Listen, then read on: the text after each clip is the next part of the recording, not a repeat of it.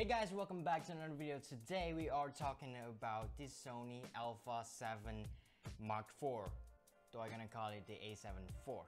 Now if you are watching this right now, right at this second, you probably already know the specs and the pros and cons about this camera. So I don't know why you guys still watching this video lah. But appreciate it. Thank you very much. Now not just that, I am going to tell you why the con doesn't bother me that much. You know, all the pros and cons. The con doesn't bother me that much, and I'm gonna tell you who is this for and how's the real life performance of this camera. Now let's go to specs first. Alright, now you are looking at a 33 megapixels full frame sensor, a brand new image processor, 4K 60p 10-bit 422 10 frame per second in burst mode.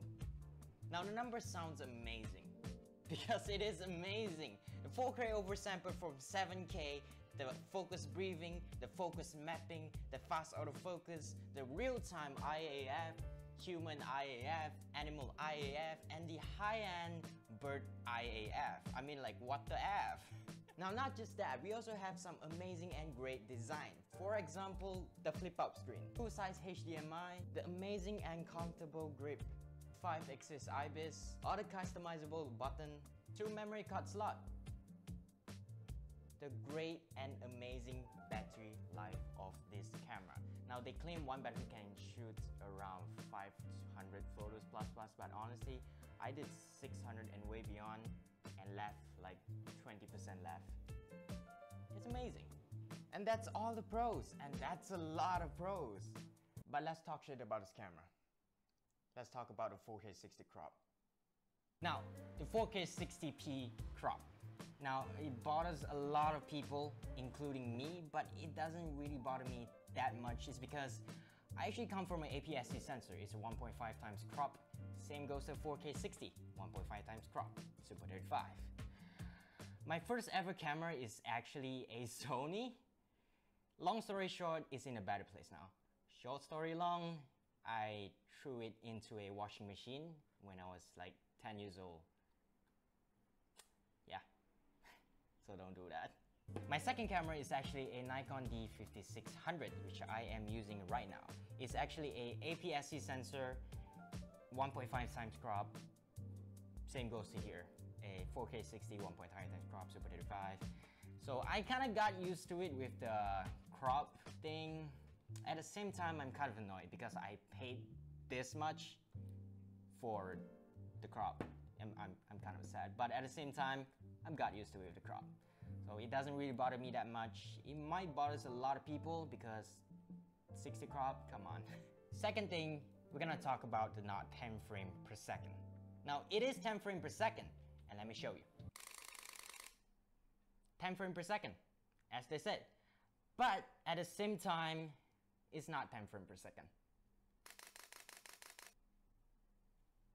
Yeah.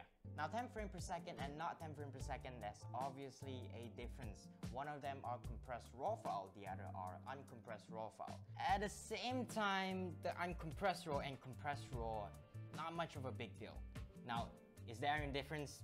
Definitely, there is some differences between uncompressed RAW and compressed RAW, but only if you underexpose your shot pretty bad, like 2 stops away. But if you kind of got your exposure right most of the time, 90% of your time, or even 99% of your time, you got perfectly exposed or just slightly underexposed or overexposed, it's actually fine. Compressed RAW will work.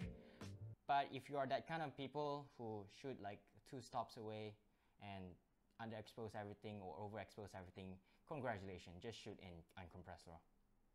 Well, as I said, it doesn't really bother me that much, but it still annoyed me because it's not 10 frames per second. But as I said, I expose my shot kind of perfectly 99% of the time, so I mostly shoot compressed RAW. Only certain time I will use uncompressed RAW. Third thing is the bad rolling shutter. Now what is rolling shutter? Rolling shutter is basically a vertical line becomes kind of slightly tilt. Get it? Now Sony always had bad rolling shutter like the ZV-E10, but if you compare the price, one is like here, that is like, yeah, big difference. But Sony always have I can't say always the high-end video only camera don't have the rolling shutter, but in the Sony A7 series, most of them have rolling shutter problem.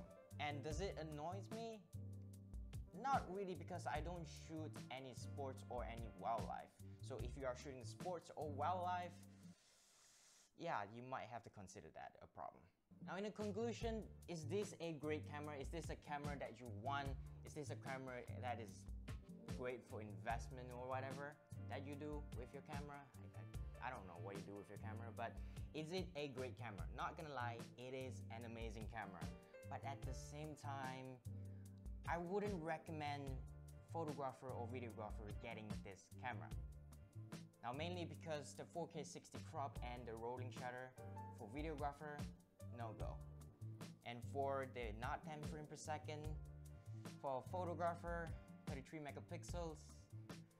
If you are really photographing mainly, I would recommend the Sony A7 IV series, which have 61 megapixel sensor, way much more megapixels. This one is just 33 megapixels.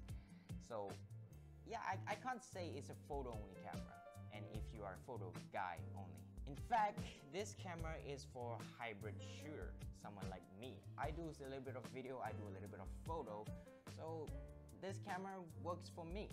But does it work for you? If you are just starting with photo or video, honestly, same, I wouldn't recommend you buying this camera. I would recommend you buying a cheaper camera instead and invest more in lens. Now lens does make a difference. For example, the 50mm f1.8 and the 85mm f1.8.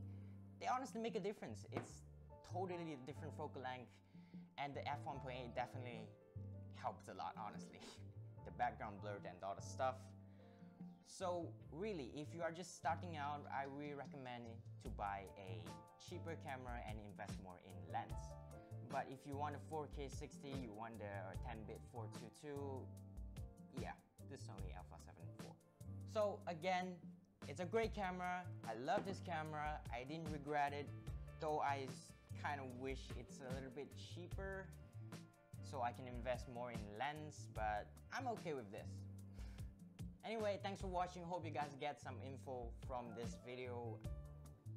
Hope you guys make your decision. You probably already did, but at the same time, hope you guys enjoyed this video, and if a like would be appreciated. So thanks for watching. Hope you guys are staying safe out there, and I don't know why did I do that. There's no one there. Just came up. Hope you guys are staying safe. Anyway, thanks for watching. Hope you guys see you in another. Can't speak. Hope to see you guys in another video.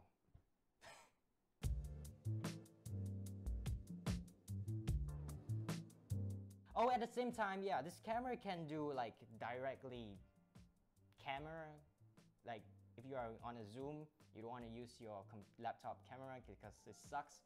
Well, you can just plug in a USB-C and just connect. You know what? Let me show you.